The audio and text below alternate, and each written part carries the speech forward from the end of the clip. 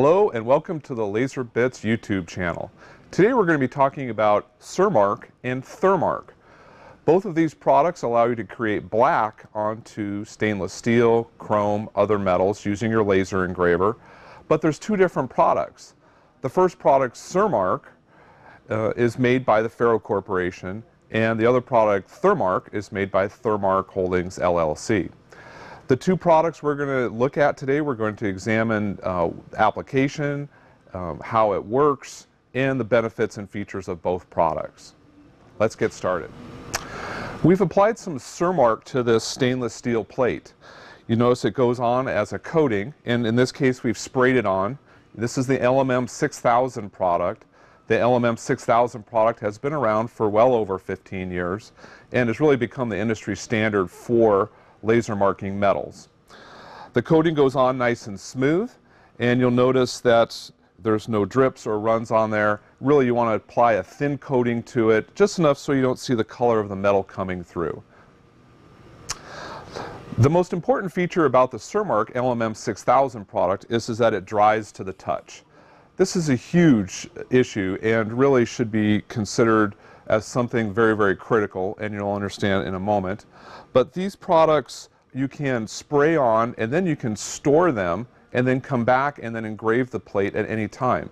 As long as the plate doesn't get wet, then you're in good shape to engrave it. So a lot of our high volume customers, they'll spray 1,000 or more of these different types of plates or metal products and then engrave them over a period of time. The other thing that you'll notice is that when it's smooth to touch, it doesn't come off on our hands.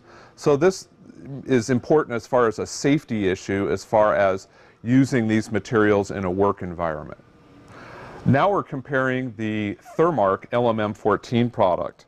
This product has been sprayed on the same manner that the CerMark has been sprayed on. It goes on in a nice even coating. But the first thing you'll notice is that this material is a powder. It goes on as a powder, and it's very soft to the touch. And now we're going to illustrate just how soft it is by using a brush. So we've applied the Thermark, the LMM 14 product, and now you'll see that it dries to a powder. I've applied some gloves, and I'm using a mask to protect me from the powder getting onto my skin or into my lungs. So now we're going to show you that this powder just wipes right off of here.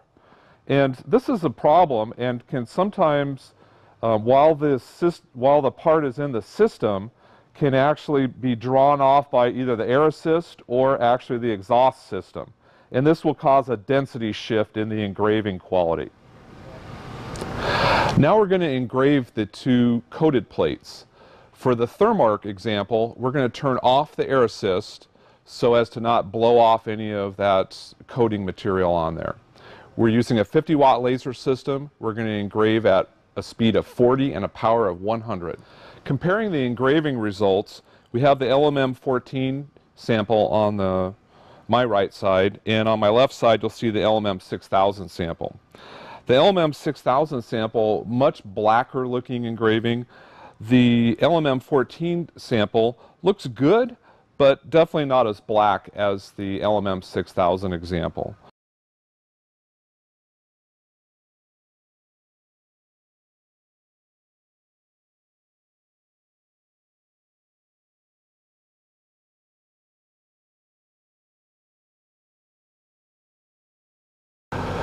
Comparing the CerMark LMM 6000 and the Thermark LMM 14, both of these products apply easily and go onto the metal and flow out nice and smooth.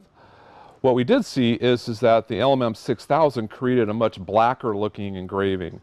That's important because customers demand the best possible quality. What we also found was that the Thermark LMM 14 dried to a powder. So you notice I was wearing gloves and a mask when applying these two things. Definitely there is a potential for inhaling that powder material. That's a potential safety hazard. Also, you want to make sure that you don't get any of that powder material onto your hands as well. So from a safety aspect, I would definitely look at the LMM 6000 from CerMark as a safer product to use. The other thing that we find is that the CerMark LMM 6000 product has a much more robust amount of testing that's been done over the last 15 to 18 years. So our industrial customers like jet engine manufacturers, commercial boat and vessel manufacturers that need that super durability, even customers like NASA that have been using the LMM 6000 to mark all sorts of space components. They want that super durability on a wide range of metals. And so what we believe is that the LMM 6000 is a preferred product. And so that concludes our comparison today. Thanks for tuning in.